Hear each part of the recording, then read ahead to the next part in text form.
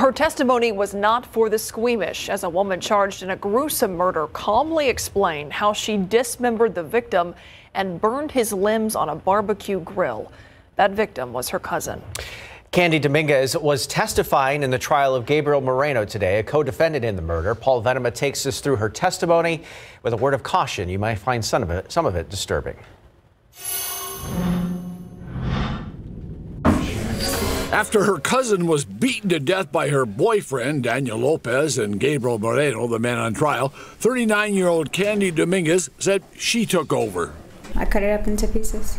She's talking about the body of her cousin, 35-year-old Jose Luis Menchaca. It had been taken from her home where the attack occurred to a small shed in the backyard.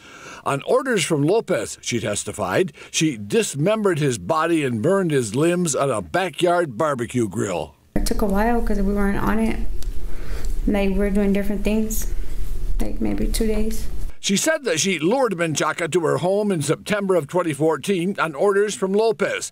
He was to be killed, she testified, as revenge for an attack on Lopez following a drug deal that went bad. Once at her home, she said Lopez and Moreno attacked Menchaca with baseball bats. They just beat him. I mean, he tried talking at first, and then he just didn't talk no more. He was trying to use his hands to help himself, but no. Lopez has been tried, convicted, and is serving a life prison term for his role in the murder. Dominguez testified as part of a plea deal, 30 years maximum in exchange for her testimony.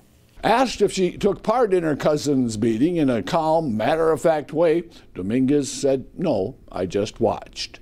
Paul Venema, KSAT 12 News.